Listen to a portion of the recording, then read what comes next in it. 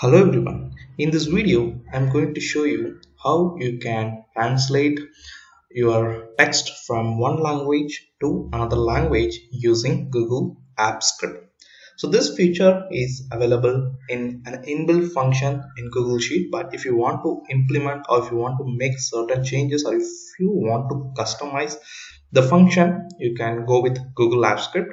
So here I have created a function called my translation, and this is where we are going to see how to do the translation. So first let's create a variable name called translate. So to do the translation, you should use a class called LanguageApp.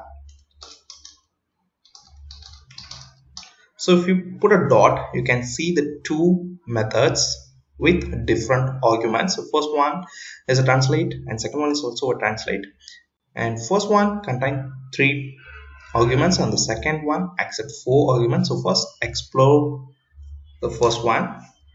So here you need to pass the text that you want to translate. So either you can take out the entire range, or you can take a particular cell, or you can directly pass the text here. So this first argument accepts a string which could be taken from a particular range or particular row or particular column that you need to pass here. And what is the source language and target language? For source language, you have to mention the language code of this particular text, and the target language you need to give the language code which you want to do the translation. So first source language and second one is a target language.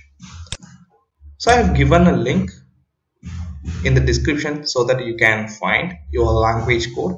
So my source language is English and the language code is EN. So put it inside the single quotes, and I want to translate to a language called Tamil. So let's put TA here. So that's it. So let's print this one in the logger and see how it works.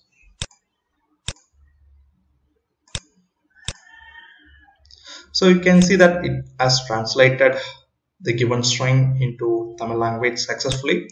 And this is one way of doing a translation. So now let's explore the second method that's having a 4 argument.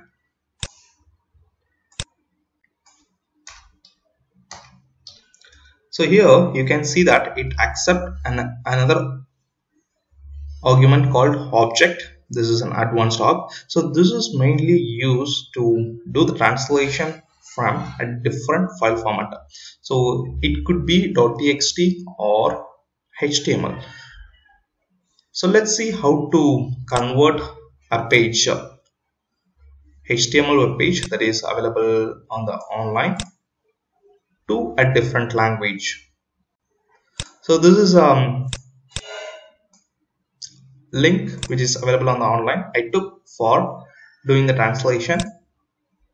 So select this one, and here instead of passing the text, you have to parse this text using URL fetch app, and you should get the content of this entire HTML and you have to pass the content as a text here. So let's see how to do that.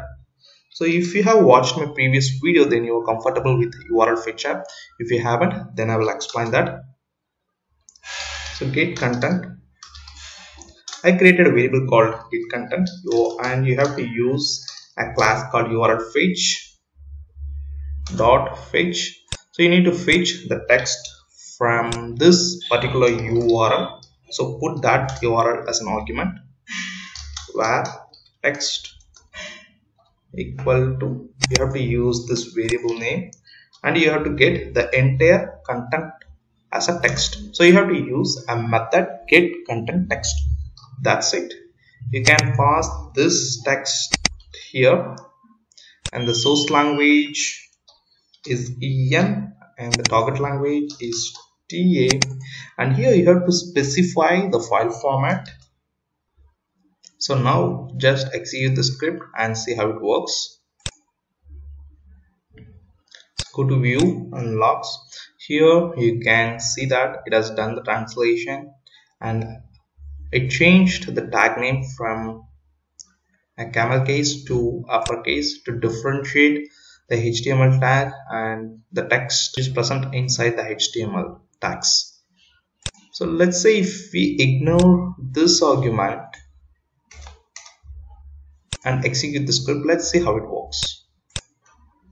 So here you can see that it just converted as cities in the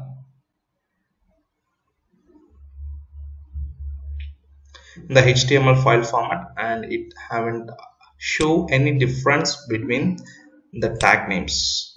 So this is the basic difference between those two methods, and that's all about this Google translation. If you like this video, give thumbs up and don't forget to subscribe to my channel.